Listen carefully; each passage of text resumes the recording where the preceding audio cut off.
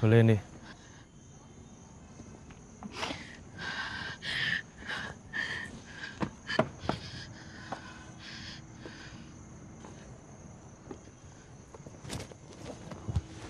Quỳnh.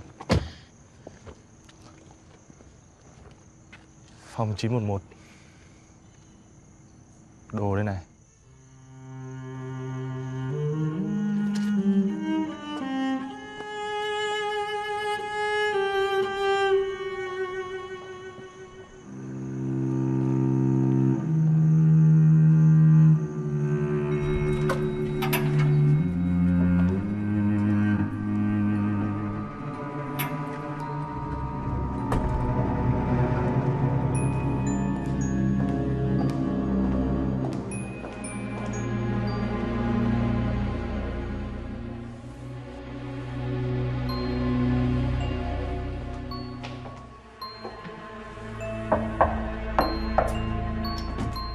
Làm gì mà muộn thế, để anh chờ suốt.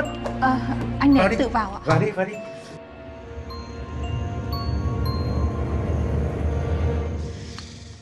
Nào. Mời bố. Dạ.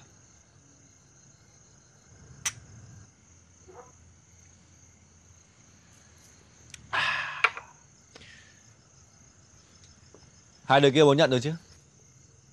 Hôm nay đã cho chúng nó đi khách chưa? Mày cứ làm như đứa nào cũng dễ thế ấy.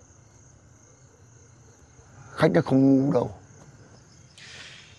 Vậy thì tôi yên tâm rồi. Vì tôi biết bố là người chuyên nói ngược. Tôi còn biết bố đang có tham vọng mở rộng địa bàn nữa cơ. Muốn lập ra thiên tai 2, thiên tai 3. Đúng không ạ? Vậy mà hơi một tí thì lại cứ co vòi vào. Cả cái thằng Cảnh nhà quê nữa. Mày đừng có láo.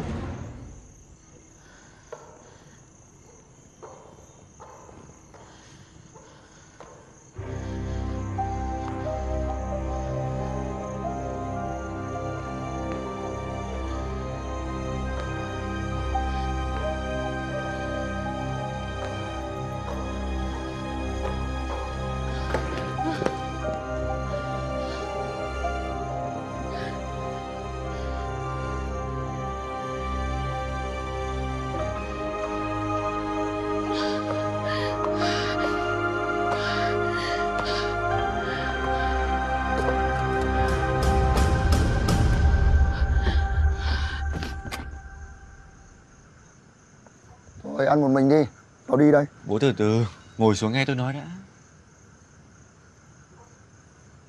Tôi chỉ đang nói sự thật thôi. Chúng nó quen với cách điều hành của bố thôi. Nên có chuyện gì là cứ rúm cái đít lại. Bố muốn mở rộng địa bàn thì cần phải làm một điều gì đó để cho chúng nó thấy. Chúng nó trờn thì mình mới tiến xa được. Hôm nay tôi đập gãy chân thằng đàn em thân tín của thằng Vũ là để thay bố cho chúng nó thấy mình dám chơi, dám đối đầu. Bọn này toàn quen quan chức đỡ đầu, giờ thất thế, không dám lệch đâu. Mày là sắp sửa đấy. Làm được một tí thì sinh những bệnh chủ quan. Sao tôi ghét cay ghét đắng câu nói này của bố thế nhỉ? Bố không làm được ấy thì để tôi làm. Sắp tới sẽ còn rất nhiều thứ hay ho xảy ra đấy. Bố cần phải đi trước hội thằng Dũng Què, thằng Đạt Gà, rồi thằng Thái Bân nữa. Chúng nó đang chờ thằng Vũ thất thế để làm mưa làm gió. Để xem sau hôm nay còn đứa nào dám cản đường nữa không? Hay là nằm im mở mắt ra mà nhìn. Lần này tôi về là để chứng minh cho bố thấy năng lực thật sự của tôi. Cả con người lẫn tiền bạc.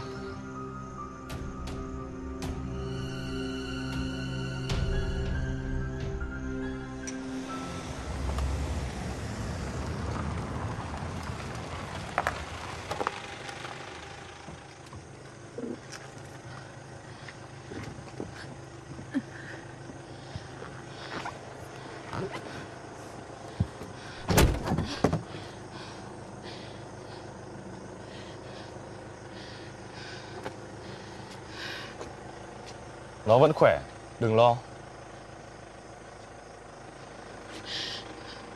Anh nói cái gì? Thằng bé, nó không sao cả. Nó ở đâu? Nó ở đâu? Anh có thể giúp tôi, cho tôi gặp nó được không? Tôi chỉ nói được có thế. Tôi biết là anh có thể làm được hơn thế mà. Anh nắm mọi việc trong tay cơ mà. Tôi xin anh đây, tôi xin anh đây. Cho tôi gặp nó một lúc thôi cũng được. Không được. Nó là lệnh. Nhưng tôi hứa là sẽ không ai làm gì tổn hại đến nó. Anh Cảnh, từ từ đã. Anh Cảnh, anh Cảnh.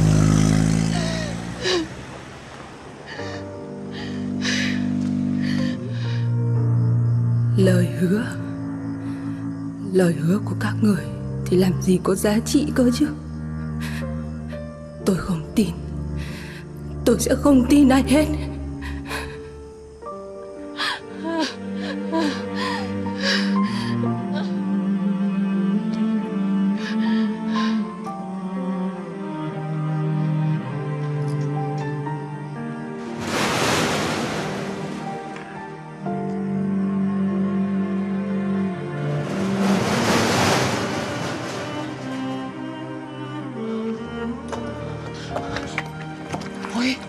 Tiếp ai mà đến nông nỗi thế này hả em? Em không sao. Cho nhà đi.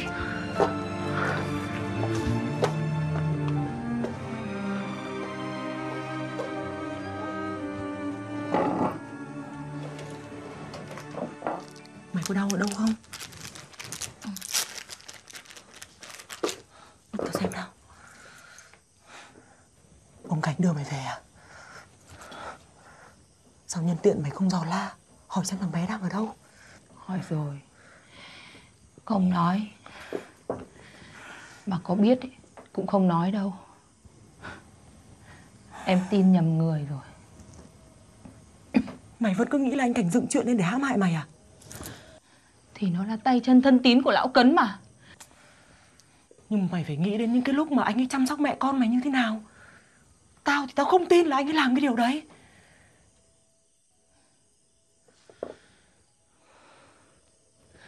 Chỉ có con khốn nạn này thôi, 99% là nó. Cả đời chuyên nghĩ cách để hãm hại người khác mà. Bước một như thế là được. Nhưng tiếp theo thì phải xem xét cho kỹ. Bố sợ gì về nhà thắp hương cho mẹ đi. Để nơi này tôi phụ trách. Ê.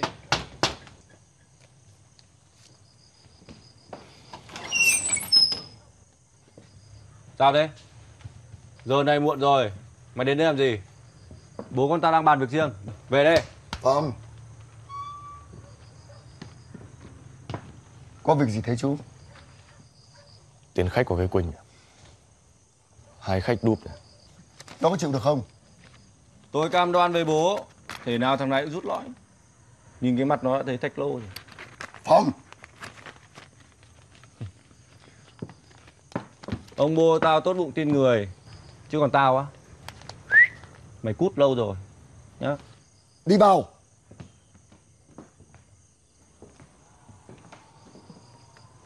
Về nghỉ đi. Mai còn nhiều việc lắm. Vâng, em xin phép.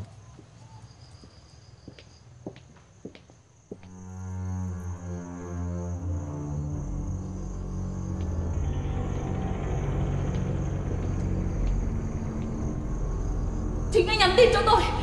Anh còn nhắn cho tôi 2 tin liền. Nói là có chuyện quan trọng thì tôi mới ra chứ. Sao anh lại để tôi vào hoàn cảnh này hả? Sao anh lại chia rẽ với tôi hả? Đi ra ngoài. Tại sao anh làm như thế?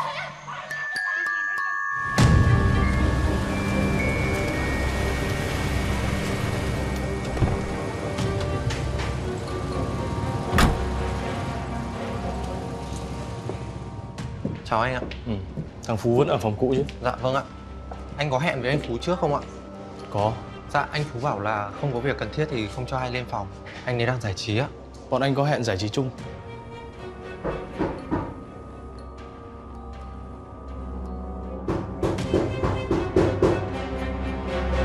Ai đây?